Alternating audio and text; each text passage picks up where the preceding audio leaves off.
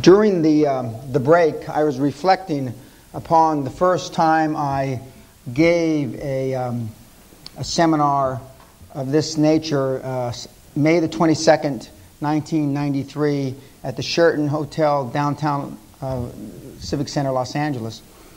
And I was naive enough to think at that time, since I had entered the coaching industry, and I had easily, by a factor of 100 or 1,000, accomplished more than any other business coach on the planet, that we would have to queue them up with security guards. It was $1,000 a head for a one-day event like this venue. And we would need security guards, and we would queue them up like 20 across and 600-700 deep. And we had a room that could hold, I think it was 2,700 people. We had 141, of which probably 20 were there, were my relatives. Maybe more than 20 were my relatives.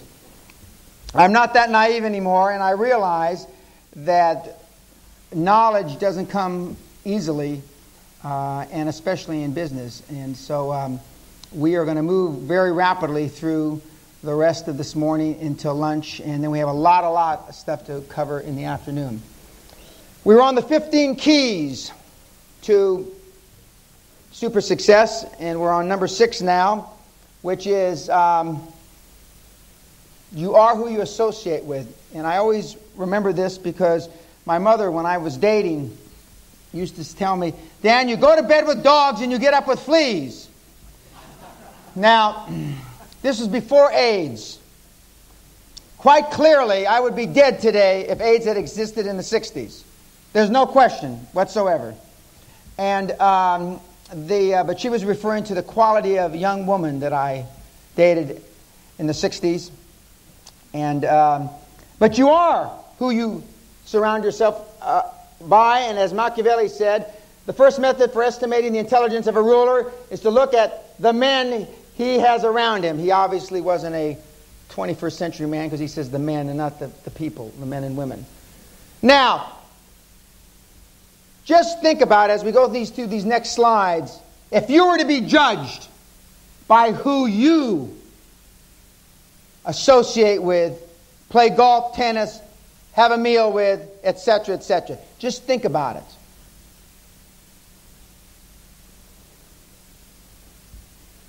Now, in American parlance and Dan Peña parlance, stop hanging around with morons. It's quite simple. Now, some of the morons actually went to proper schools, what I call the Winchester Etonian moron end of the continuum, then on to Oxbridge, etc., etc. The other end of the moron continuum didn't go to school any place, or went to one of those other schools, those institutions of higher learning. As Richard DeVos, a friend of mine, founder of Amway, if you hang around with poor people, you'll always be poor. And then you'll spend the rest of your life complaining about it. That's actually very British. And DeVos is no Brit. But he's a multi-billionaire. And it's quite frankly, one of the reasons I don't associate with my family, my peers, family peers, is because I got tired of people asking me, why do you still work, Dan? Because if you run with cripples, you'll learn how to limp. We're talking about mental cripples. Ladies and gentlemen, this country has a lot of mental cripples. I just read the FT, and it brought all back very clearly in focus. And for those of you that want to read August the 2nd Financial Times, their news service, you'll read about the slander suit I just settled with the Financial Times, and they paid me. August 2nd. I'm very pleased about that. It took a lot of money and a lot of time to beat the FT down. They didn't roll over. It was Dunkirk all over again for them, though. You know what it takes to sue the FT and win? Do you have any comprehension? That's the same kind of determination that I've had and the high-performance people that I keep on talking about have.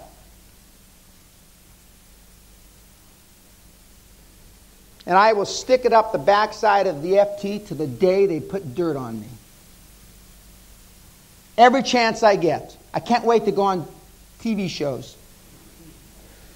Now, we used to do this to the audience, and we'd start down here and we'd work down. You make a list of everybody you've talked to, not done in the sexual sense, that you do business with, that you talk to, that you had lunch with, etc., in a week. Then you make another list of all your goals, personal, financial, etc. Then you match the lists. And we used to start like with this woman right here on the end, and by the time I'd get down to this guy down at the other end, and he'd have to go to the bathroom. Most women talk to their mothers 6, 8, 10 times a week. That's neurosis feeding neuroses. Less than 2% of the people that you deal with on a weekly basis have anything to do whatsoever in any shape, manner, or form with any goal that you have for your future. Then why do you talk to them? You talk to them because it's comfortable. It's comfortable. And unfortunately, your parents and your relatives and even your children, and it's for some of you old people in the audience, your grandchildren, fall into those categories. The most contagious thing is not a positive attitude, it's a negative attitude. In 1978 or 9, when Mrs. Thatcher took over the Tory party and the government, there were 8,800 and some millionaires in Great Britain. When they gave her the boot a few years ago, I think there were 64 or 66,000 millionaires in the country. I don't know if there's more or less under the new administration. I don't know that number. But it's not something you go around and brag about, being wealthy in this country. Most people are entrenched and they're negative, they're skeptical. And there's a lot of skepticism about wealth in Europe, a lot more so than America. You simply cannot achieve the kind of success that we're talking about hanging around with mentally deficient losers that think that life owes them a living. I have a whole speech about the National Health Service here I can go through. Although, when I was seriously hurt, last time some of you saw me speak 3 months ago, I had just been in a near-fatal accident, and I thought I was getting a heart attack, and because my sternum was broken, and I didn't realize it was broken, and I staggered into the hospital, one of the hospitals here, a guy my age gripping his chest. I mean, I was in, I didn't have to fill out any paperwork, nobody asked me for a check, a credit card, nothing. And I got a young doctor from Dundee, and he said, he thought I'd just been hit by a car. And I said, no, the accident was actually 3 months ago. And he said, well, you're in, so I wasn't having a heart attack. But I liked National Health then. I could support National Health because they took very good care of me in a quick fashion. Now, the fact that you have to wait so many years for a hip transplant and some other things is another story. Now, this whole seminar could be based on one precept, or actually 2 or 3 precepts, and one of which is modeling. Following in the footsteps of somebody that has already been super successful and mimicking them, so to speak, imitating them. Now, I can't remember if it was Socrates was the protege of Plato. Yeah, that's the way it was, wasn't it? Socrates was the protege of Plato. He mimicked Plato. Now, Socrates said it a little differently. This is kind of Dan Peña's way of saying it, but he said the same 3 things. There's 3 ways, 3 methods, 3 different precepts to follow to be super successful. 1 is trial and error, and that takes too damn long. 2, over time, and that kills you ultimately. And 3, copying somebody. Socrates said the same thing. Modeling someone that's successful. When we talk about mentors, and I talk about my mentors, and I've already mentioned Constantine Gratsos, I modeled what he did. I dressed like him. I didn't talk like him. In business situations, I talked like him, but he never swore, never smoked, did drink. It's truly the fast track to success. Why would you want to, that's what parenting is supposed to be all about. In my judgment, being a parent is the least prepared thing anybody's ever been put on this earth to do. But that's what our children are, in theory supposed to do. Mimic us. How good of an example are you to your children, for those of you that are parents? And in using that same formula, how is it that you look to somebody, or do you look to somebody? What if they were following your footsteps in business? And in some cases they are, unfortunately for them. What kind of example are you setting? What kind of fast track to success are you giving to your children or grandchildren vis-a-vis business? Think about it. For those, some of you, you don't want to think about it. It's obvious by looking at the faces in the audience. Get yourself a mentor. How do you do that? Well, some of you, you got to pick up the phone. I called W. Clement Stone about a year and a half ago. He's still alive in Chicago. He was the father of positive mental attitude, amongst other things. He's 95 or 96 years old. And I asked him to go out to dinner, and his house had just burned down. And he said that, well, he was living in a hotel, and he said that he really couldn't because of his house. But I got through to him on the first call. To scale a mountain of success, you need a guide. I wanted W. Clement Stone because he had worked with Napoleon Hill, who had written Think and Grow Rich. All top athletes, sportsmen and women, even singers, everybody has a coach. Even Bill Gates has a mentor. You know who it is? Warren Buffett.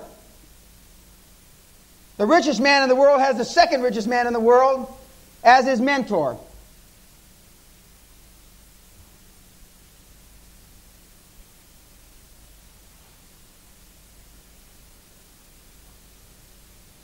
A mentor is nothing more than a high-performance coach. And I've had three.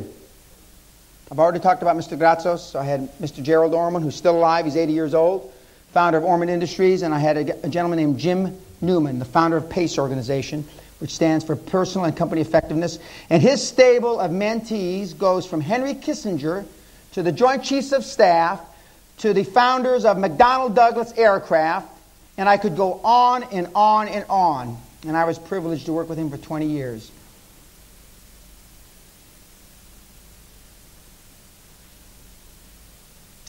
You've all seen a similar saying, when the student is ready, the teacher will appear. Well, in olden times, they were the masters. They were the master mentors, the people that coached you from the time that you were a very young person through middle age until they normally passed away. There are no easy ways to become a high-performance individual, ladies and gentlemen. And there are no shortcuts to success, and there's certainly no formulas for success. But the closest to all that I aforementioned is through a mentorship and finding somebody that is where you would like to be later on in life, or actually right now in life. Now, these are the characteristics that I found in mentors that have to exist. One, significantly more wealthy than you. For this audience, that's not too damn hard now, is it? We could find somebody on the next lorry. Two, significantly more experienced than you. A senior person usually that you really like and respect. Now, they don't always have to be older, as the next comment, or number 3 says. But the reason why you have to really like them and respect them is because you're going to have to deal with them and do stuff with them that's outside of business, and that relates to 4. Something else in common outside the field of your business. Golf, fishing, etc. Mr. Grazos, we had in common, we loved good food and good drink. And I still remember telling his 7th wife, for real, his 7th wife, Costa smells like liquor. Oh, no, he must have been standing too close to me. Because he wasn't drinking. Jim Newman and I had tennis, and Jerry Orman and I had golf, have golf still today. But we had something else in common, that we could enjoy together and not spend every minute talking business. Because your mentor doesn't want you like putting a Hoover to his ear or her ear and sucking all the knowledge out in 15, 20, or 45 minutes or an hour. They want to deal with you as a human being, and they want to relate to you and your problems and all the other things. I still remember, been there, done that, when I was in really financial trouble, when I had all my assets in a lawsuit in 1992. They put what's called a constructive trust in America around all my assets for 19 months, which really essentially meant I couldn't write a check for 19 months, and my personal overhead is staggering. And I went to play golf at Bel Air Country Club with Jerry Orman, and there was 3 Fortune 500 retired chief executives there. Bel Air Country Club has the novelty of having more retired Fortune 500 chief executives as members of any country club in the United States. So we're And I used to be a real good golfer, and I couldn't get the ball off the tee barely. So we got in the cart and we went around, and after 9 holes, we stopped in to have a drink and something to eat. And so they said, I told them what had happened. They just froze all my assets. And all the chief executives retired said at the same time, almost in concert, "Oh, it's going to get a lot worse." And I said, "God, help me. It can't get any worse than this." And sure as hell, boy, were they right. It got a lot worse. The moron lady judge, Elizabeth Ray, I still remember, she decided that there was a chance that I did all these bad things, so she made it even tougher on me. And we went through a 7-week trial. It was just gut-wrenching 7-week trial, which I won, all 32 counts. But it got a lot worse. But the fact that they could relate that to me. And so when it got a lot worse, I didn't like it. It didn't make me feel good, but at least I was prepared for it. And much of dealing with great problems and anxiety is preparation. Being mentally prepared. Grazos, to me, gave me courage in battle, friendship in trouble, and wisdom in rage. The third one was the one he worked with me the most, because I didn't need courage in battle very much, and I wasn't much interested in friendship in trouble. But I was a pretty crazy young man, and he gave me wisdom, the insight. The various vignettes he would go through dating back from the 20s, 30s, 40s, 50s, and 60s with Mr. Onassis. So I thank him for that, amongst other things. Before you even ask me why I won't be your mentor, that's not the business I'm in. There are plenty of people in this country that can be your mentor. I have as many mentees as I can handle now. But it's not that difficult. One of the things I do is I deal with many retired chief executives here in Britain and in other places in the world. Nobody calls them. Nobody calls them. Key number 9. Somehow, some way, you've got to overcome fear, and particularly, specifically in this country, the fear of failure. I was working on a transaction, and fear is false expectations appearing real. How many times have we seen something, we think we see something in the dark, and there's nothing really there? How many times have we worried about a problem, made us so anxious, it's given us an upset stomach, and then when the thing really happens, it's not anywhere near as bad as we thought it was? Fear is good. It sharpens, as we'll see in a slide or two from here, it sharpens our senses. It's a resource. It helps us find the edge of our capacities. Going back to the primal time when we came out of caves, we had primal instincts. We saw a big animal, and it was fight or flight. We sense these things. We still have these primal instincts, but we don't use them anymore. And especially societies like exist in Europe that have been around a lot longer than America, you use them even less. The reason you don't rule 2/3 of the world anymore is because you don't use your primal instincts. Back in the days of the empire, did Britain give a damn what anybody thought? I don't think so. They just did what they felt like was right. And as Betty Bender said, a German philosopher, anything I've ever done that ultimately was worthwhile initially scared me to death. And you've got to remember that. I know the first president I ever met was President Nixon. I was apprehensive. This is before all this stuff happened to him. And by the time I met Clinton, it was like money for old rope, or isn't that right? Isn't there a saying? It was nothing. It was like, and then after I talked to him, it was even less impressive. I am not preaching about taking a big chance. I'm talking about giving yourself a big chance. Because nobody's going to do this for you but you. Not your significant other, not your children, not your grandparents, not your business partners, not your colleagues. And to get over this fear, and anxiety is fear's little brother, only you can make yourself anxious. Fear and anxiety are self-induced. And if you're not experiencing anxiety or discomfort, the risk you think you're taking probably is not worthy of you.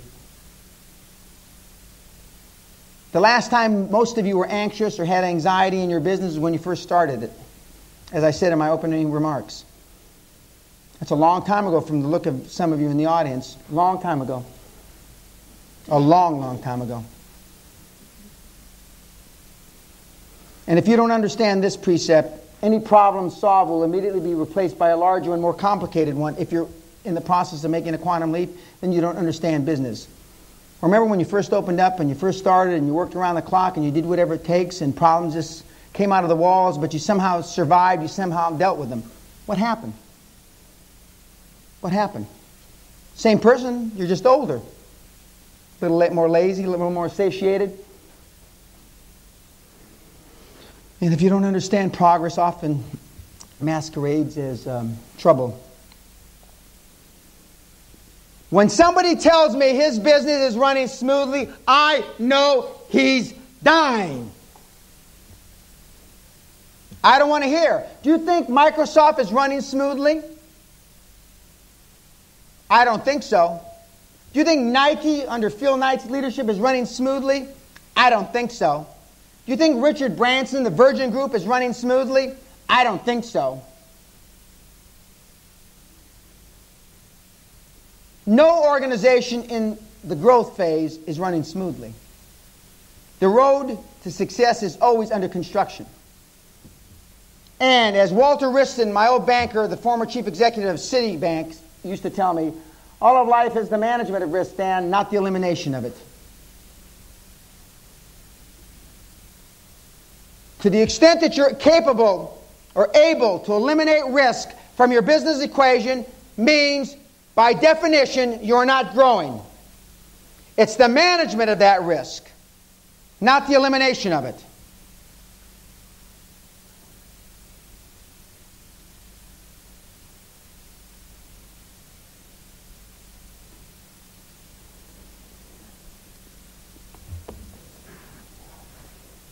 Now, one of my very dear friends, Pete Conrad, just passed away, the third man to walk on the moon. And as a little sidebar comment, he was sitting in my house in California with my children, explaining to my sons what it looked like, what it was like to be on the moon and look back at Earth. And it inspired my two sons, and they both went to the NASA space camp shortly thereafter. And his wife was saying that, Petey had, as he was called, had the two qualifications to be an astronaut. So I'm expecting, some academic stuff. And he says, yeah, one, he was a midget. And he says, not much bigger than the monkeys they used to send up, so he could fit in the capsule. I'm thinking to myself, God almighty, well, what's number two going to be? And number two, he was fearless. He didn't care. The monkeys didn't know they could die. And he was a fearless test pilot to push the edges of the envelope, but didn't care. He was setting world records up until the time he died, and he died riding a motorcycle 25 miles an hour with a group of friends. They were on a trip from San Fernando Valley to Santa Barbara to have lunch and drive back. He slipped in gravel. The bike went off on its side, very similar to the injuries that I had on a dune buggy in Mexico 5 months ago, and he died. Now, when he went to the moon, and when we send rockets to the moon, they're off course 95% of the time, but we continue to readjust until we are there. Business is no different. Business is like life. It's not static. How many times have we readjusted our thought process vis-a-vis business, being a high-performance person? Now, when people have low self-esteem, they protect themselves by not taking risks. When they have high self-esteem, you take all the chances that you can get a hold of. You know how you get a project done? You give it to a busy person. I can't tell you how many times I've been in boardrooms here in this country and all over the world, and I know from listening to the directors, or I know when the presentations are being made by the level 1 or 2 levels below directorship, they come in and their projects to be handed out, and the extra responsibilities. The people that are on the fast track can't get enough responsibility, can't get enough authority. And the people that are satiated, I have a full plate. There's a lot of full plates in Britain, and that's going to be the problem going into the new millennium. Because there's other parts of Europe that they don't have full plates, even if they are full. Now, there's 3 practical ways to overcome fear and emotional turmoil. Some of you may not think they're so practical. 1, and this is the easiest. Find somebody that's been there, done that. He or she will have been a far worse scrapes than you have ever been in, and they can help you achieve a sense of perspective for your problems. When something catastrophic happens, or something that you think is catastrophic, you think and you act like you're the only one this has ever happened to. Well, that's baloney, because that's not true. A problem shared is a problem halved. And I'm not talking about sharing doubts with employees or moaning to losers. I'm talking about with your mentor. You don't share doubts, and we're going to cover that in a minute. 2, fear reduction technique 2. Know categorically the following. That which does not kill me makes me stronger. Nietzsche. Now, I just gave parts of this presentation to a group up in my home, Guthrie Castle, and there was one German, very successful publisher. And he noticed, or we all noticed, that about 2/3 of the examples I use are all Germans. Now, I never looked at it that way. And there's another name that's used for Germans in this country, which I'm not going to say here because we're taping this. But if it doesn't kill you, by definition, it makes you stronger. How many are willing to fill and go in and fill that breach? I got to be a world-class public speaker only one way, ladies and gentlemen. I made a hell of a lot of bad speeches. I made over 200 speeches in 1972. From Bangor, Maine to Miami, from San Diego to Seattle, Washington. Boy, those first 100 or 150 were just abysmal. By the time 180, 190, 210, 220, boy, I was a public speaking SOB. Boy, I could talk about anything. But I made a lot of bad speeches. I did it poorly until I did it well. And number 3, fear reduction technique. Deliberately push the envelope of your abilities. Place yourself in risky situations. Put yourself in harm's way. And I mean that literally. You put yourself in harm's way and you get good. Or as a couple of my friends say, you either get good or you get dead. Now here I am with Crocodile Dundee, and unfortunately, Crocodile Dundee is no longer with us. This is the real Crocodile Dundee, a guy named Barry Leeds. Thank you. And we were hunting crocodiles here. Now, as I said to him, as we're going along there, I said, now how do we get the weapon down? I was trying to be too logical about this. And but I learned how you get the weapon down, because if you didn't get the weapon down in time, you got your bitten off. So, I mean, I learned the hard way. Now, it's quite interesting. If no one ever took risks, Michelangelo would have painted the Sistine floor. That was a risky deal back in those days. And I'm sure some of the things that you haven't done have been because of the risks involved, or the perceived risks. Other risky things I've done, skydiving, which wasn't such a big thrill to me. Hunting pumas in dark caves is an adrenaline rush that's beyond comparison. I hunt wild boars with knives, and I have 27 stitches across here where a wild boar in Argentina tried to eat my, is it spleen on this side, Doc? Yeah. Recently, almost killing myself in a sand dune buggy in Cabo San Lucas, Baja, Mexico, with my 2 sons, which I'm going to have to do this coming Easter because I got to do it again, because I almost killed myself the last time. But and God's not going to look for medals or degrees or diplomas when you come to meet your Maker. He's going to look for scars, and I got plenty of them. And some of those scars, ladies and gentlemen, are going to be emotional scars. And emotional scar tissue is a lot more difficult to get over than real scar tissue. And that's why when we talk about the emotional bank account and the financial bank account, the emotional bank account is infinitely more important.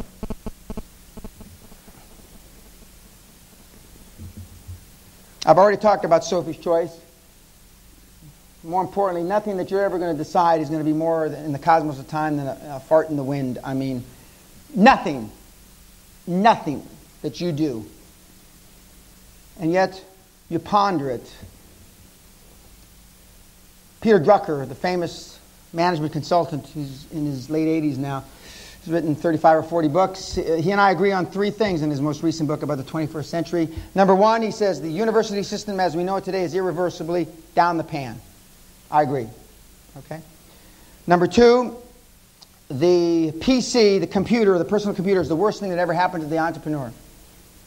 If you remember, for those of us that are old enough, the computer back in whenever they invented it, the 30s or 40s, was invented to assimilate and gather information, not make decisions. Just gather information. And now we use it to make decisions. Financial calculations that would take weeks or months before we can do in hours, sometimes minutes. It still takes us weeks and months to make decisions. Why? And number three, Mr. Drucker says, and I believe with all my heart, eventually in the new millennium, I'll be gone probably, he for sure will be gone, is that it's going to be the haves against the have-nots. The poor are going to rise up and try to take the money from the rich like me. And that's why I've trained my sons. And they're going to be on the embattlements at Guthrie with my arsenal that I have, stacking them up to the top 70 feet high. Because if they're going to come and take my money, they better be prepared to spill their blood on my golf course out in front. The objective, to replace fear with passion. That should be your objective moving forward. And as my good partner Bruce Whipple would say, I'm increasing my risk and stretching my comfort zone on a daily basis. Risk doesn't scare me anymore. I have replaced fear with faith. I find the two emotions can't exist at the same time. And I agree, and I couldn't agree more. And for those of you, a couple of you have met Bruce. Bruce is my, for the lack of a better term, clean-up hatchet man. He goes into business ventures that for whatever reason go wrong, and they always go wrong. And he fixes them. And that's what he does, and that's what he does very well. He looks at a problem, like if during the bombing of London during the war, he'd look at this, he'd be climbing over the debris with Churchill and say, God, what a great opportunity for an engineer here. Geez, I can't believe, look at all the stuff we got to rebuild. I just look at all the damn rubble and God, what all the headaches. To him, the glass is always half full and not half empty. And by the way, if you're ever in business with me and you see Whipple walk in the door, it's because you're walking out the door. Just remember that. It's because you're exiting. Because he doesn't come along to pass you on the bum and say, what a good job you're doing. He's there to cut your heat off. Key number 10. Practicing being super successful even when you're not. What do I mean by that? Well, it's like I practiced being presented, as it's called, to the Queen and the Duke of Edinburgh many, many, many times for many years before I ever was presented. I practice in my own mind. What would I do? What would I say? Etc., etc. I practiced when I was brought into my university where I finally graduated from as the most successful alumni in the history of the school. When I addressed the graduation class, this was 1990, I said, I've been here before. This is déjà vu for me. And then I said under my breath, it's about time you finally called me back. I should have been called back 10 years before. But I practiced these things because I mentally am prepared, because these are part of my goal systems. These are part of my dreams, part of my passions. When was the last time you practiced? I know the answer. Now, we've talked about comfort zone. And by the way, Jim Newman is the originator of the comfort zone concept when he was at IBM with Ross Perot, I might add. One's image of the way things are supposed to be. That's our comfort zone. My father takes a vacation late July through early September every year. He goes to his condominium in Maui. My birthday's August 10th, so he's missed my 20th, 30th, 40th, 50th, and if he lives long enough, 60th and 70th birthday. He'll never be there because it's out of his comfort zone. He is convinced Maui, the only time to go to Maui is the 25th of July through the 6th of September. How many of you take your holidays the same time frame every year after year after year? Most of you. Now, this is my discomfort zone definition. Feeling ill at ease and out of your normal element, or believing a situation to be uncomfortable, having never really experienced it.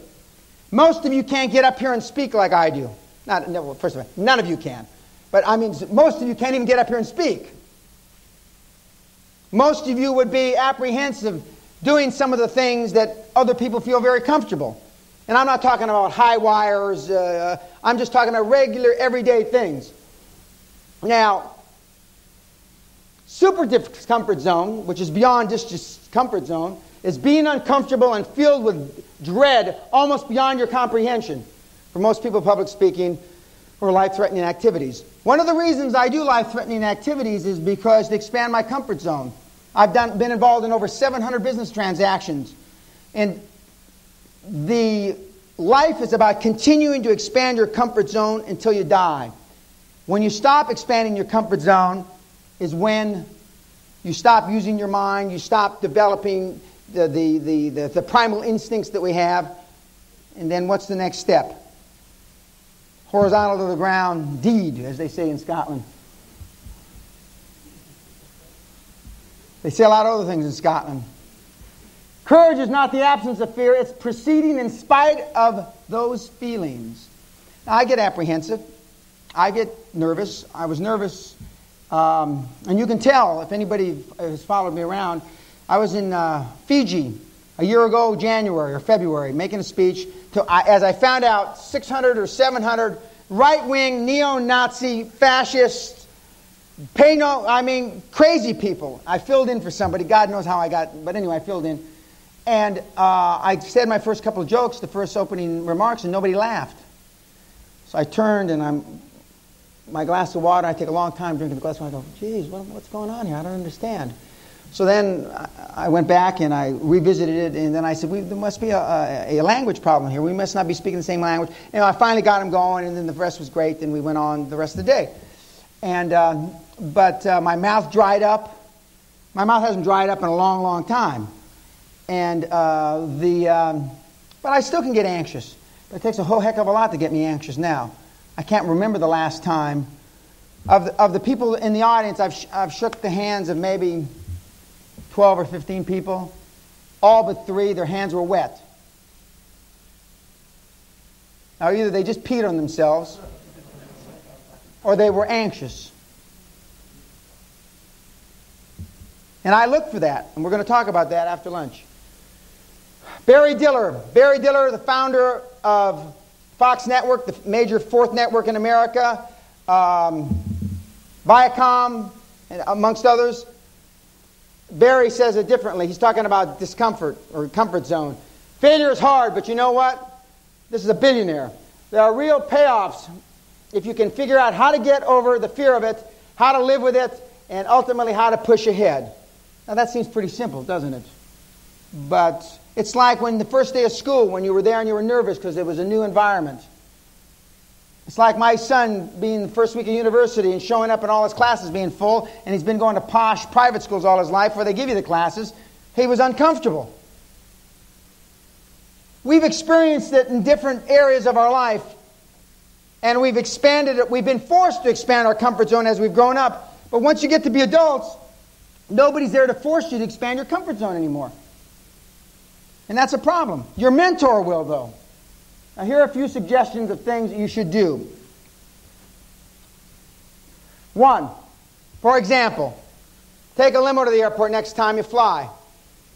I've been with people recently, the former president of the YPO organization, which stands for Young Presidents Organization in America. We went out to dinner with one of my young mentees because I wanted her to be a member of she wanted to be a member of the YPO.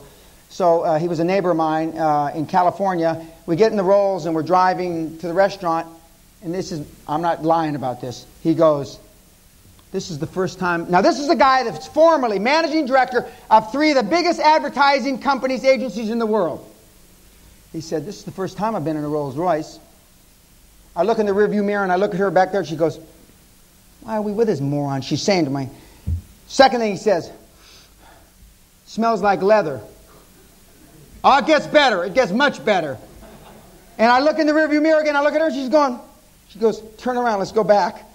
And then she says, then he puts his greasy, sweaty palm, and she says, is this real wood? And then I knew it was a big mistake us having this dinner. We got to the restaurant. First of all, my mentee and I were dressed just like this. In fact, she has a little pocket chain, a little one with a little miniature little watch.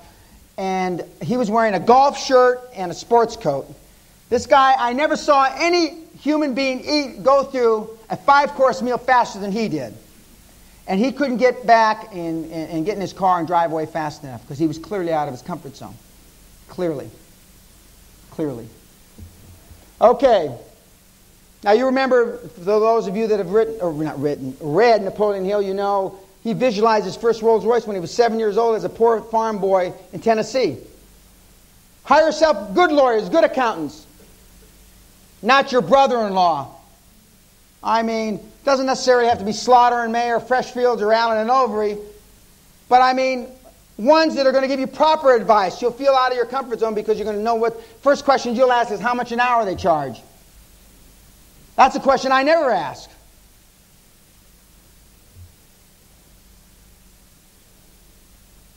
Now this is really important. Now, my tailor, ladies and gentlemen, is the tailor to the Queen of England. His name is John Kent. He makes most of the suits for the royal family. I could tell you some stories about the Queen and when she gets fitted for clothes, but that's not proper. And there's only 2 people in the world I won't slag off. 3 really. The Queen Mum, and the Pope. That's it. It's a very small, tight-knit group. Okay. But I buy Savile Row clothes and way before I could afford them. You only have one time to make a first impression. And I can't emphasize enough. It's like me showing up to a meeting and you're going to play golf later in the afternoon and you're wearing golf clothes and I came in dressed like this at 6 or 7 o'clock in the morning.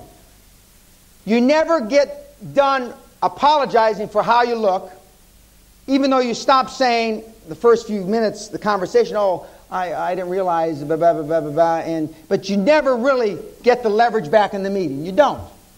You don't. And I've proven this time and time again, sending 25, 26-year-old kids against 45, 50-year-old mature businessmen, and the kids eat them alive.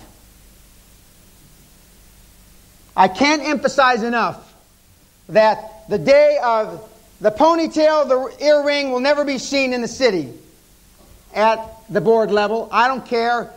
500 years from now. You want to be taken seriously. It's like I took over a company in Florida a few years ago. It's always hot. People wear sports shirts, casual. I don't care if it's 60 degrees Celsius. We changed, not in written policy, but dress policy. And slowly but surely, productivity went up. Expense accounts went down. It was a dramatic turnaround. This year, revenue turnover is up 50% since January. Because you start to think about yourself more positively. It's like the former chairman and chief executive of Fibro, who bought Solomon Brothers a number of years ago, the big commodity trading house. He told me, he says, Mr. Peña, just remember, think Yiddish and dress British. And he was referring to, the proper city dress. Now, if you notice in the city, have you ever been to a meeting, and I know the answer to this, where you haven't seen the person in a dark suit? The answer is no. Have you ever seen a pair of brown shoes? The answer is no. Have you ever seen a pair of white socks? The answer is no. Unfortunately, have you ever seen too many females at the board level? The answer is no. And I can go on with the further discrimination. Will it ever change? The answer is categorically no. And if you're going to compete at that level or anywhere near that level, you better know that and better realize it. Of course, you have the choice to not compete at that level.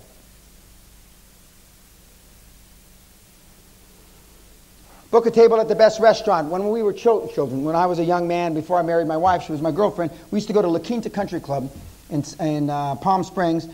Sammy Davis Jr., Frank Sinatra, and Bob Hope all were members, and I used to sit in the men's grill. It cost us $215 a night to stay. This was in the early 70s.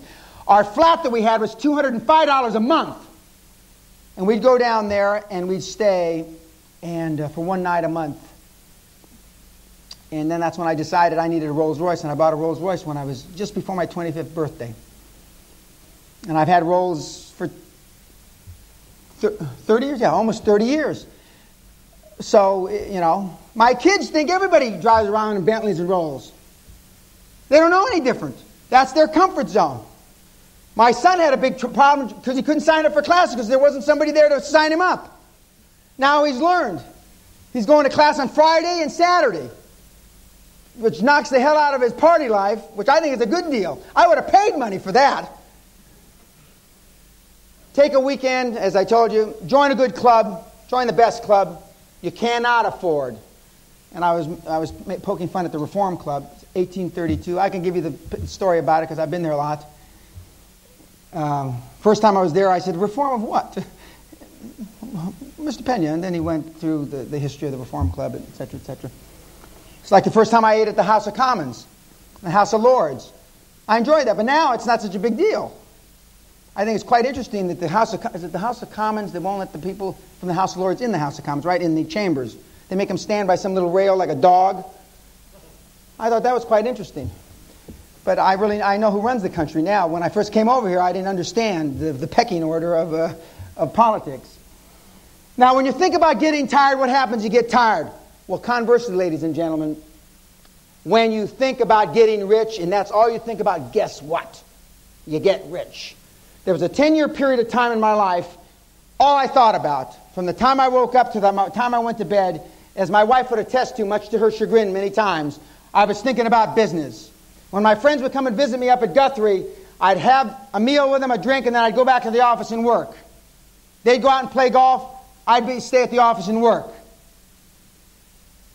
You don't have the fastest growing natural resource company 5 years in a row because you're taking holidays. You don't grow at 67,000% per year for 8 years in a row, or over 500 million% because you're taking holidays.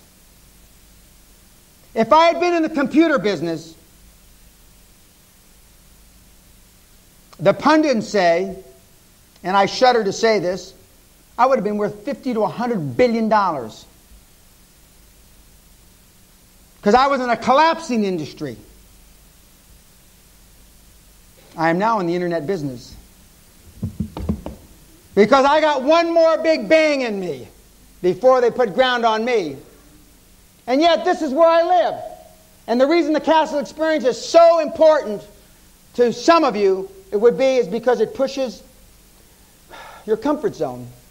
And it helps you practice to see how the other high performance people react. And the first time you sit down to dinner there in the big formal dining room, everybody's nervous. I don't care who you are.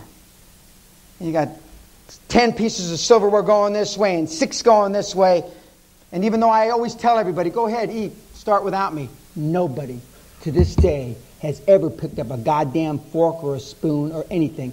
Because even though we know it starts out and works in and moves down, you're not really sure. You're really not sure. I don't care your public school training, whatever. You're really not dead positive, and you're not willing to commit a gaffe, a faux pas. It's an interesting experiment. Ted Nicholas, Stewart's and I, a good friend, he said, Dan, why don't you make it a learning exercise instead of a ass-puckering exercise, and why don't you go through it? But I still like it to be an ass-puckering exercise, so I like it that way. I like it that way. And nobody's ever picked up the bell to ring for nobody. I think that they just sit there waiting for the second course forever. Nobody's going to pick up that bell even when I'm not there.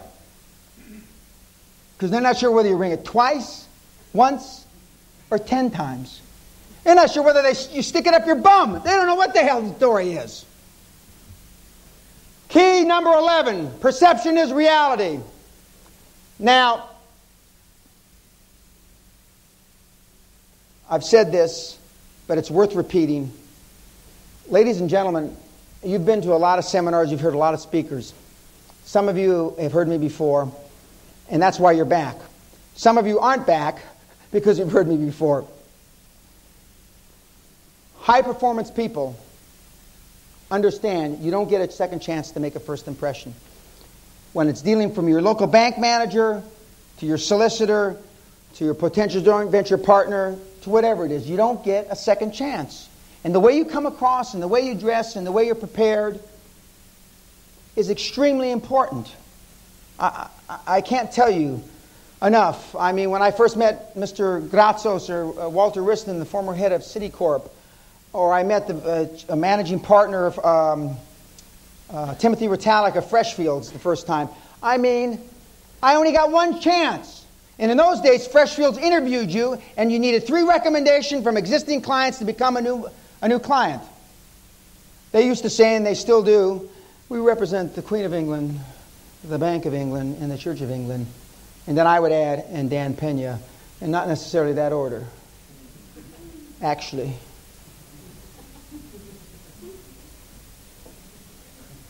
And can you just imagine in the early 80s having some wise, cocky American, didn't look that great then, sitting with the number 1 guy in the note paper for Freshfields? I had some Freshfield partners came over and had lunch with me about a year and a half ago and said, Timothy sends his best. Could you tell us some stories about how you used to give Timothy a bad time? Because these guys wouldn't even, they call him Mr. Ritalik, not Timothy. So I shared some of my intimate stories about him. He was a great guy. And a lot of what I've been able to accomplish since then is because of his representation and the fact that Freshfields took me on. They made a mistake, and they took me on. Key number 12. I've already talked about this. Play to win. Don't play not to lose. Most of you that have existing businesses that started from 0 turnover and have grown it to 50, 100, 500, $1 million in turnover, you experienced quantum growth when you first started your business, but now you're playing not to lose. Because you're fearful of what people will think. Perhaps you got lucky, and you try to hang on to the assets that you have. You covet your assets. I call it sitting on your assets. And this country is not the only country that does that. It's all over the world. This is known in gambling as playing with scared money. I can smell scared money. Just like of the 12 or 15 people that I shook hands with, 3/4 of them had moisture in their hand. And it isn't because the room's hot. You're not under the lights like me. How many times in sports or athletics have you seen a team take an early lead, then settle into coveting their lead or sitting on their assets, playing not to lose, only to be beaten in the last minutes or in overtime, etc.? That's what most of you have been taught to do in your life. We had a gentleman that came to the Castle seminar a week ago, who he's an heir to a 100-year-old steel dynasty in Kenya. And he says the 280 relatives are only just sucking the dynasty dry. Nobody's grown the thing since my great-grandfather at the turn of the century. Because you cannot jump a chasm in 2 leaps. The ones that try to jump in 2 leaps, you wind jumping on Dunkirk or something. When I use the Dunkirk analogy or metaphor, nobody understands other than in this country. You either do it or you don't do it. You're either pregnant or you're not. You're either in business or you're not. Key 13. Now, I'm giving you the benefit of the doubt that you all have a dream. And the reason why you plan more time around your holidays, for your holidays, is because you're probably not working in your dream. You're not passionate about what you do. And as a song from South Pacific says, if you don't have a dream, then how can you have or make a dream come true? I have taken my passion and wrapped my new profession around it. I enjoy what I do infinitely more than anybody in the audience vis-a-vis what they do. And it should be pretty obvious.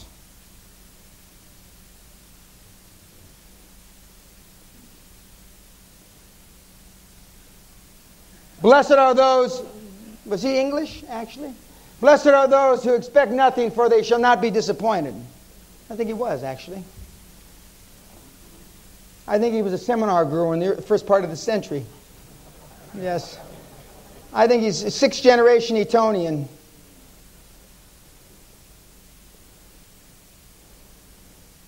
How important is it to have a dream? I mean, these are words, but I mean, it's not calculable. If you do not have a dream, you must either get one or abandon all thoughts of being a high-performance person, because you will not spend the time, you will not be able to stay committed and show the discipline that's necessary unless you love what you do. You just won't. Full stop.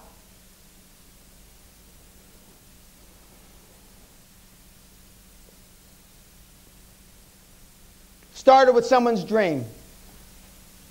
When I think of that now, when I see that, I think of Pete Conrad now.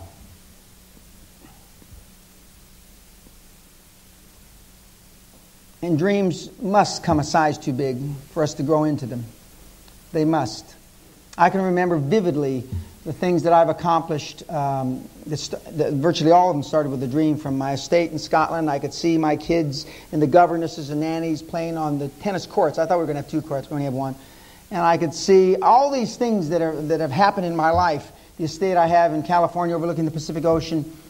I can see the whales, and all that has come to fruition. My biggest problem, as I already said, is I accomplished everything I ever wanted to by the time I was 39. I didn't set my goals high enough. And as my friend Donald Trump would say, you've got to think anyway, so why not think big? And the rest of that sentence is, because it burns the same calories. By the way, thinking small and big burns the same calories, which was novel to Donald. Smart guy, though. Super smart guy. Tom Jefferson. Now, by the way, if you follow American history, now he's no good. Father of the United States is no good. He fathered kids from slaves. He did all this stuff. Now he's no damn good. I like the dreams of the future better than the history of the past. Father of the United States, one of them, along with George Washington and a couple others. One of the measurements, by the way, when I go into an organization to look at it from a consulting point of view, to talk to the directors, do they have more memories than dreams? If they got more memories than dreams, they're out of there. How would you be judged? A committee cannot, this is a bright man. This is a world-class philosopher. A committee cannot dream. Dreams are for individuals to have and for committees to execute. Stuart Goldsmith, great newsletter writer of the planet, and Prince Among Men, Renaissance man, raconteur, bon vivant. I can't say enough. Also the publisher of my new book. It's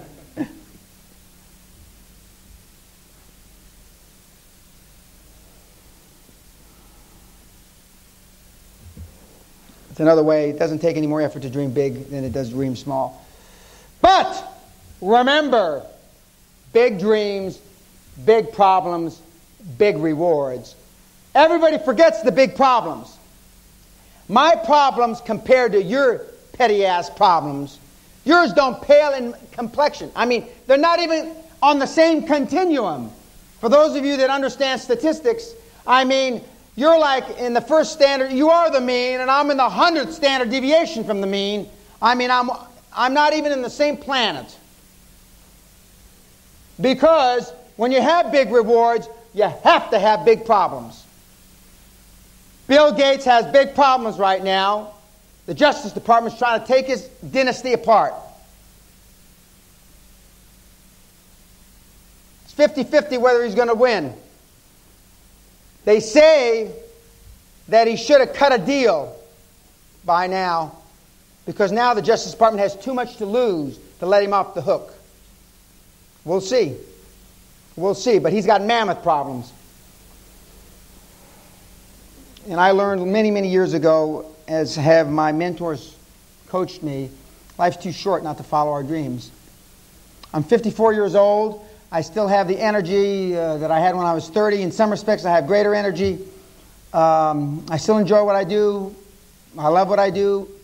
I still travel, 15, 20,000 miles a month. I'm on planes. Fortunately, I don't suffer from jet lag, because you know why? I've decided that I couldn't suffer from jet lag about 20 years ago. Because you can't travel as much as I do. If you suffer from jet lag, you're just screwed. So I don't suffer from jet lag. For those that understand that from an emotional point of view or from a medical point of view, I just don't. Every entrepreneur has to take a leap of faith and pursue his or her dream. I'm living proof. Howard Schultz, founder of Starbucks. By the way, they all told him that his idea, nobody's ever going to pay for coffee. I can go on and on and on and on. The world's flat. You can't have, everybody that has ever done anything against conventional wisdom that made meaningful change on this planet was told that he or she was crazy and full of crap. No exception. None. And if you go out and start practicing some of these precepts, you will be told the exact same thing. And that, my friends, is the reason that most of you will not. Full stop. Because you do care what your neighbor, your colleague, your relative thinks about you.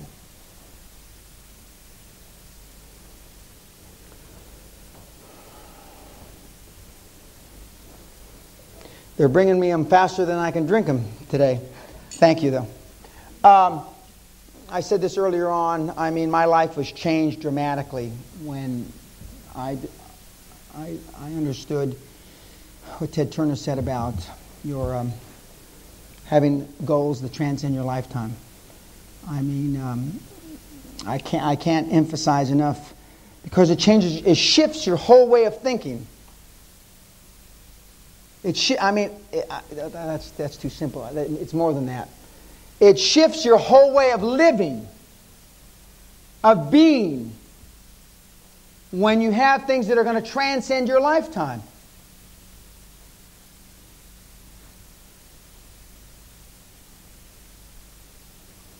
Now, when I went into the coaching business, I tried to distill my thought process down to as few principles as possible. I came up, these are my 5 credos for success. I live by them, and they're quite simple.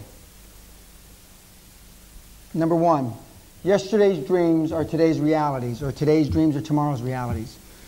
The example I use of my dream coming to fruition, and it's the perfect metaphor for this, is Guthrie and how I live now, which was my dream. I came from a house that was 880 square feet. If you can believe that. That's roughly, let's see, is that 25 by, whatever it is, anyway. 880 square feet isn't very big. And so for me to dream the impossible dream.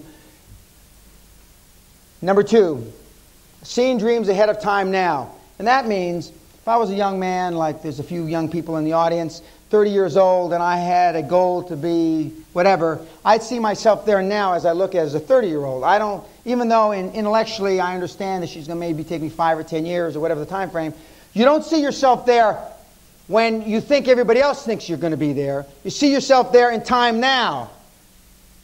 I'm going to be managing director of XYZ company, whatever.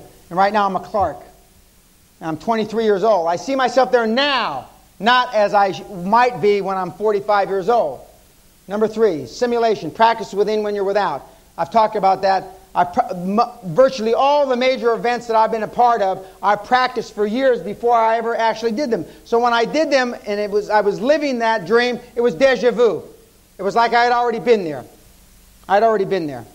All the great speeches I've made, all the super high-performance, successful people that I've had the privilege of meeting, I practiced in my own mind before I was there. Number 4, and this has never really been a problem for me, is act as if I have no limits to my abilities. There's nothing I can't do. I know intellectually I've got to stay focused, I've got to stay determined, but act as if there were no limits to our abilities. When we were building Great Western Resources, and I was asked by the Financial Times, the energy editor, or whatever the hell he was called at the time, well, how is it that you've grown significantly when everybody else is going out of business? And I said, I was being a smart ass when I said it, but I said, well, actually, and I've given my British accent, actually, we decided not to participate in the energy recession. And we acted as if we had no limits to our abilities. And we would have been highly surprised if we hadn't been the number one company on the planet. But it's the truth. Even though I was taking the piss out of him when I was saying it, little twit making 14 grand a year, asking me, I still get irritated thinking about it. You know? I spend more on shoes a year than he makes a year. Little twit. Anyway, and number 5, another one I've never had a problem with, is enthusiasm. I've never met a high-performance person that wasn't super enthusiastic. Never. And enthusiasm comes from the Greek word God from within. Very simple. And I repeat those, and I used to say them every morning and every night as affirmations. Now I say them, a couple times a month, and I read them, and I copy them in my diary every month. But these are the things I live by. And my children call this the 5 credo crap. Because they've been hearing these since they were in their mommy's tummy. My oldest son can give this talk. I'm not just about this, the whole seminar. I mean, because they live it. And he says it's very difficult. When I go to Cabo San Lucas every Easter, notwithstanding I almost killed myself this last Easter, we spend, the 2 sons and myself, we spend time together, bond or whatever you want to call it, and we sit, I let them drink, and we sit around talking, and then they keep on telling me how hard it is to be my son. No matter what we do, no matter who we meet, Dad, we're going to be compared to you. And I said, no, and you don't have to be me to be a high-performance person. There's the Henry Kissinger end of the continuum, and there's Norman Schwarzkopf and Dan Peña end of the continuum. Most high-performance people, ladies and gentlemen, are at this end of the continuum, not at mine. Remember that. So don't use it as a cop-out why you don't do this. I can't be a Dan Peña. Thank God, as my wife would say. What if the world was filled with just Dan Peñas? And I think, my God, that's actually a grand idea. I like that. Nobody loves me more than me. And that's another thing. Self-esteem, all the high-performance people have it. And the bedrock of excellence in life is self-esteem. And if you haven't figured that out yet, then you better go to some other slappy, happy seminars. Key number 14, you must have passion. All high-performance people are passionate, enthusiastic. If I'm nothing else, I'm enthusiastic and I'm passionate. And I've sold a lot of transactions just on my passion. And maybe the numbers didn't stack up as well as they should have. But I've sold them on my passion. I did a rights issue many years ago, Barings, before Barings went kaput. Lord Baring was in the audience, and he said, I give the presentation. He's walking me to the lift. Very proper. America, nobody walks you to the lift, the elevator. I mean, you get there yourself. And we're strolling along, and I said, Lord Baring, how is it that I could have made my presentation more succinct, better? And as the lift doors are closing like this, he leans into the elevator like a Alfred Hitchcock movie. He leans forward to me and says, learn to stutter. And he backs up, and the thing goes like this. So he was saying I was too slick. Okay. 5, 6, 7 months later, I'm back for another rights issue. Of course, I told him it's not our intention to have another rights issue for 3 or 4 years. I'm back 6 months later. So we start the presentation. Lord Baring's there, and a guy named Gunn, as I recall, was his chief investment officer. They're sitting there, and I start out by saying, Lord Baring, and everybody just burst into laughter, and they said, we take up our rights, let's go have lunch. And that was in the day with the big lunches. But I learned, and I still try to learn. And I wish Barings was still around as Barings. And people who never get carried away should be. In a box. Enthusiasm will get you a long, long way in this world. A long, long way. Enthusiasm and good looks will get you longer, and enthusiasm, good looks, and brains will even get you longer. Our duty is to proceed as if we have no limits to our abilities. You know who said that? Charles Schwab, the biggest discount broker in the world. One of the great deals, he sold his company for $106 million to Bank of America. 4 years later, he bought it back for $8 million from Bank of America. And now it's worth, I don't know how many $billion. A very enthusiastic, it is, okay. A very enthusiastic guy. Very bright guy, very charismatic guy.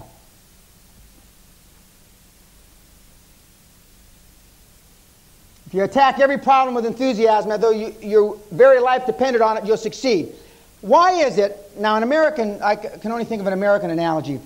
During the playoffs, no, that's not true. During the World Cup, etc., the level of play, the standard of play goes up. It just does. And they have a drill in American football, the 2-minute drill. Why can they almost score at will in the 2-minute drill at the end of 2 minutes of a football game when they can't during the regular part of the season? Because they're playing with more enthusiasm.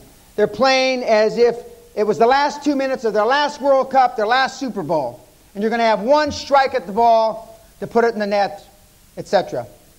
If you lived every single day that way, you'd find that you'll be infinitely more successful. Now, the correct order is as follows. Find something you're passionate about and then wrap a career around it, which I've already said. See, most people do it the wrong way. And I'm sure that 3/4 of the people in this room can relate to this. They start a business or launch into a career because they think it will make money or be successful, bring success. They try to force themselves to feel enthusiastic, passionate about their career or business. This doesn't work. The end result is despondency, lack of energy, and even depression.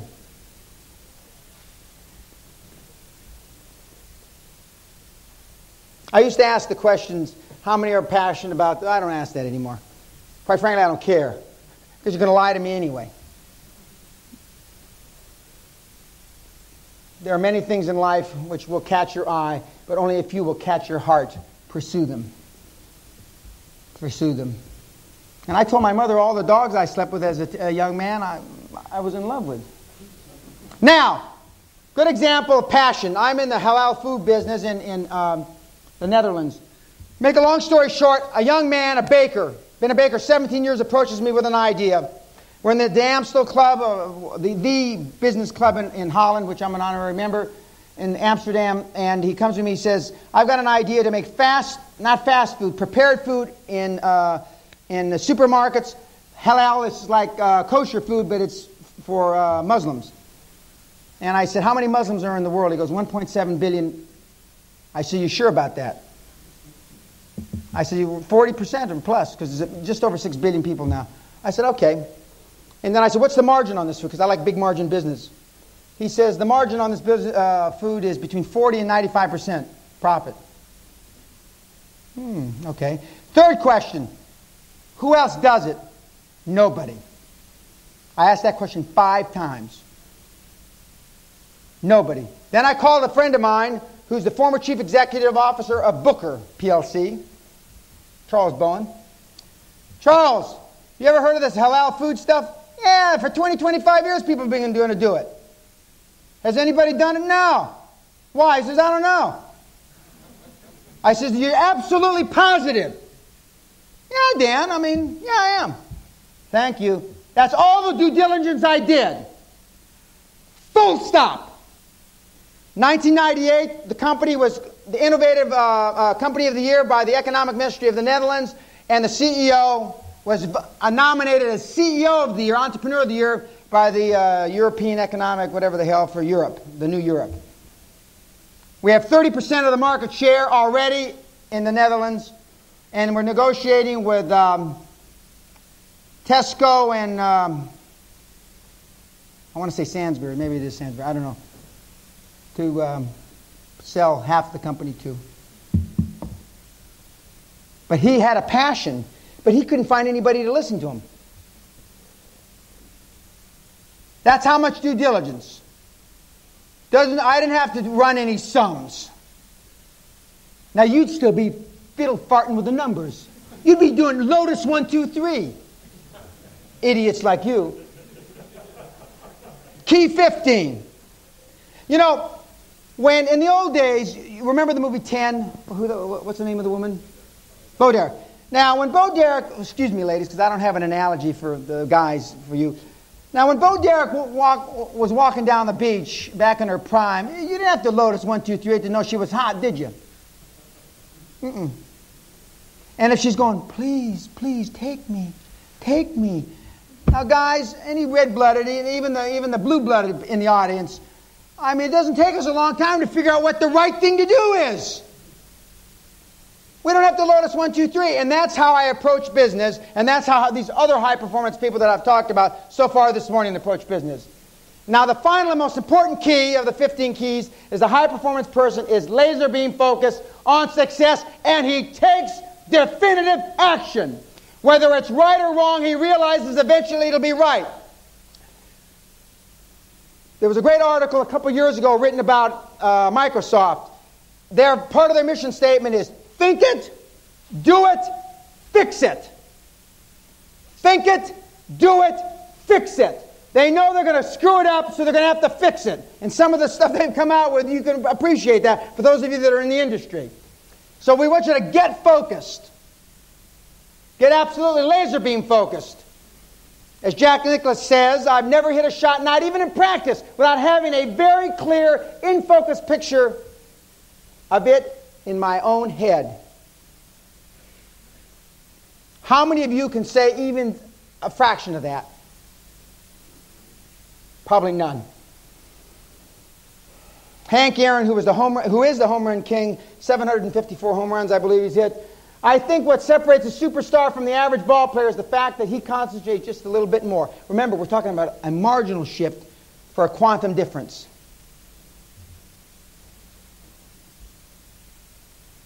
I think my work's a holiday. High-performance people focus on the few, not the many. Some of you are involved in 10, 15, 20 projects, and you wonder why none of them are successful. I can tell you why. Because you're involved in 10, 15, 20 projects. Involve yourself in one or two, and then see what happens when you've shifted all your energy to one or two things, preferably one. It's been proven time and time again, you can only supervise properly 2 or 3 people. The secret to my success in building the fastest growing company 5 years in a row was I had 2, maximum 3 people reporting to me. I still remember when we were big enough to have an IT officer, what the hell is IT? Chief Information Officer. First of all, I didn't know what the hell that they did, but they wanted him to report to me. I said, bullshit, I don't want him reporting to me. 1, I don't know what he does. 2, find out where he should report, and he ultimately reported to the finance director, which I now find out is the right thing. Just like human resources, and we shove everything under the FD. He doesn't have enough to do anyway. Keep him away from doing sums. Focus is another word for discipline. How many of you can count yourself as a disciplined man or woman? Having lived here for 15 years, I know how many.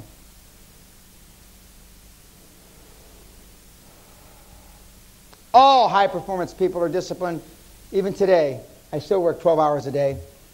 When I'm home in California, I roll out of bed, 5:30, I get on the phone to the UK, the Netherlands, Germany, and I'm there because of the sundown rule. I'm there 10, 11, watch 11 o'clock news, Letterman, whatever he's called, and go to bed 12, 12:30, 1 o'clock. I normally take a break for an hour and a half and go out and work out sometime during that day. It's no use saying I'm doing my best. You have got to succeed in doing what is necessary. Winston Churchill. This is the real Winston Churchill, the old one from the war. Because there's a young one, grandson or something like that. We're talking about the original. And for anybody that knows anything about Churchill's history and all the stuff he did and the discipline and the youngest, not warlord, what the hell was he called? The Admiralty, whatever the hell he did. But anyway, and as Sean Connery would say, there's some vulgarities that are attached to this, but because we're cleaning our act up, they're out. But losers always whine about doing their best. There's a milkman, Edinburgh milkman, that's done all right. Half the women that are 40 or above said that they slept with Sean Connery in Edinburgh. He couldn't have delivered that much milk. Even his milk. Everybody's proud as hell of it. Motivation gets you started. Hopefully, a great many of you will take what you learn here today, and it will be enough motivation for you to take your first step. Your first step. I mean that sincerely. Otherwise, I wouldn't be up here. By the way, Jim Ryan is the one that told me motivation gets me started, and we're going to get to another slide. Habits keep you going. The reason why you're not more successful, ladies and gentlemen, even for those of you that are motivated or have been motivated, is you have piss poor work habits. I can't make it any plainer than that. You got poor work habits. And as Jim Rohn, who said this, for those of you that are tree huggers, motivation alone is not enough. If you have an idiot and you motivate him, now you just got a motivated idiot. There's plenty of those walking around the city. I can assure you of that. You've got bad work habits.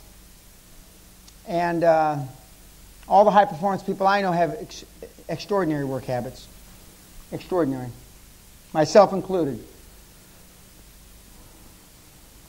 It's the discipline at the turning point in my life when I got my head screwed on straight.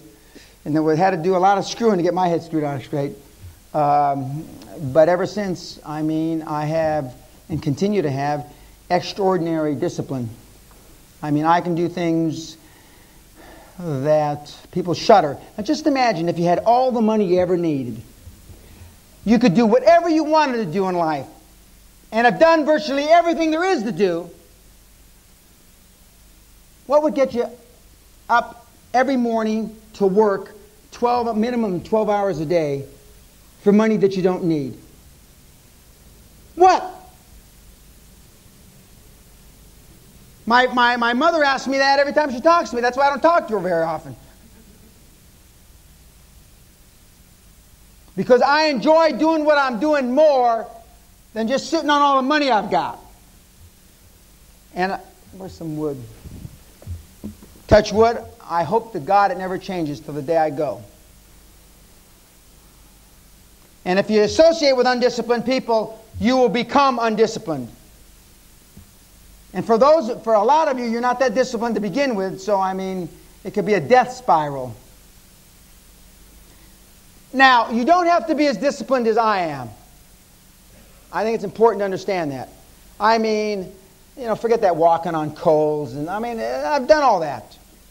The discipline, it's Alistair Cook, the famous, I don't know if he's a journalist, but he's British, I know that.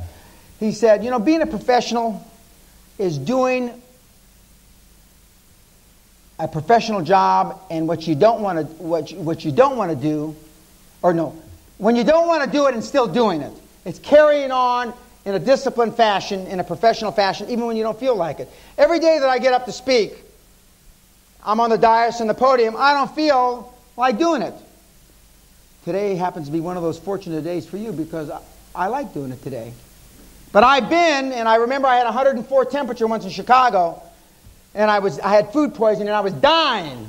And I would have given somebody 10 million pounds to blow my brains out, and I was in a 16-hour workshop, and I struggled through it, and nobody knew the difference, and they were filming it just like they're filming it today.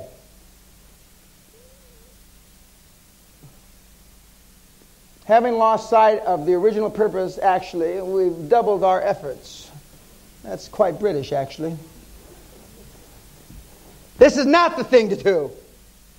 And after lunch, we're going to talk about structure, follow strategy. But action is the key. Action. Do you realize that this country is the only country that I know of that has a equivalent of a takeover panel? And when you're in the takeover, you're buying the company, or you can only talk to 6 people at a time. And then to talk to a 7th and drop one off, you got to go back to the takeover panel. And no other place in the whole planet does that exist. Now, I don't know what it's a derivative of. Whatever it's a derivative is bad, because it takes longer to do transactions. In America, you can talk to 6 million people at once, 500,000 lenders, venture capitalists. In this country, you can talk to 6. And then you have to go with your hat in your hand and ask to add a 7th and drop one. There are risks and costs of a program of action, but they are far less than the long-range costs of comfortable inaction. John Kennedy, the former president of the United States. You will weigh, as you leave here this evening, what the costs of doing what I've suggested are. Wrongfully. What you should weigh, ladies and gentlemen, is the costs, what are the costs of not doing what I suggest.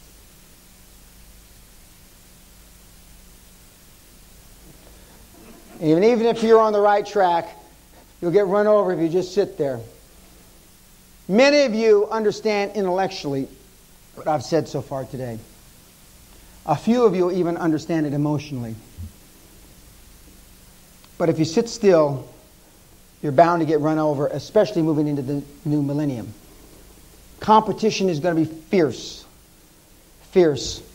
And it's the hungry organizations, the hungry individuals, the hungry companies, the hungry PLCs that are going to be able to benefit.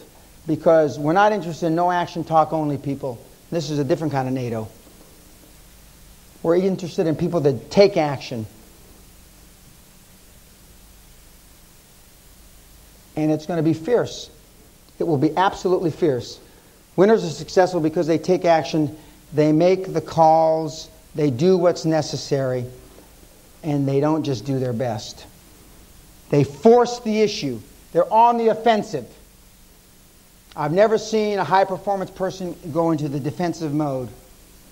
And just as I took on the FT recently, or one recently, I took him on a long time ago, all my British lawyers advised me against it. It's a no-win situation. The chances of winning are slim. The costs are great. It's the taking action. It's like Richard Branson taking on British Air. Now that to me is a no-win situation. But it's the difference. It's the difference in mindset. Some people say being a high-performance person is a difference in mindset. No, I don't think it's a difference in mindset, ladies and gentlemen. It's a difference in belief in yourself.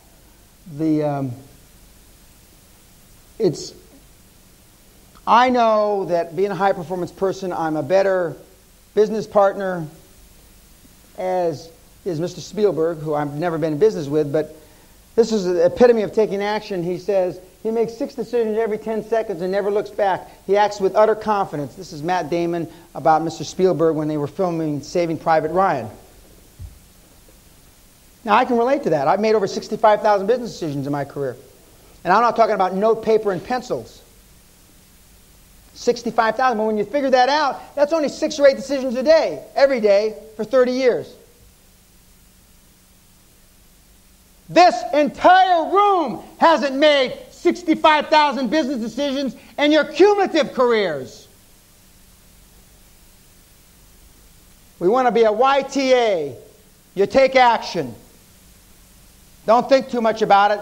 You take action because your instincts are almost always right. Your instincts are almost always right. Your primal instincts. The instincts that got us here as a species. Homo sapien, erectus, whatever the hell that we're called.